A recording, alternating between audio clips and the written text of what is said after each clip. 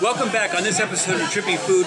We're at the Oregon State Fair in Salem, Oregon. Now, the fairs are typically known for their unusual food, and we try to find the most unusual food we could, and I think we have it right here, which is the bacon-wrapped, deep-fried Reese's Cups. It sounds really, really strange. It actually looks pretty good, but we're going to take a bite of this, and we're going to see what bacon does to one of these. That's a mess. There's some sort of cream filling inside as well. You get the taste of the bacon, and then the peanut butter comes in afterwards. It's sweet, but it's soggy. It's all soggy inside. It's not as crunchy as you would think it was. So this is really strange. All right, I suppose, but you know, not one of my favorites.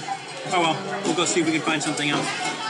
Hey, did you like that? I like doing it. And if you like that video, you're going to love this video right here, and this one too. You're going to really love that one. But don't click on this one. You're not going to like that one very much at all. If you did like it, be sure to click on my penis. And if you didn't like it, leave a comment down below.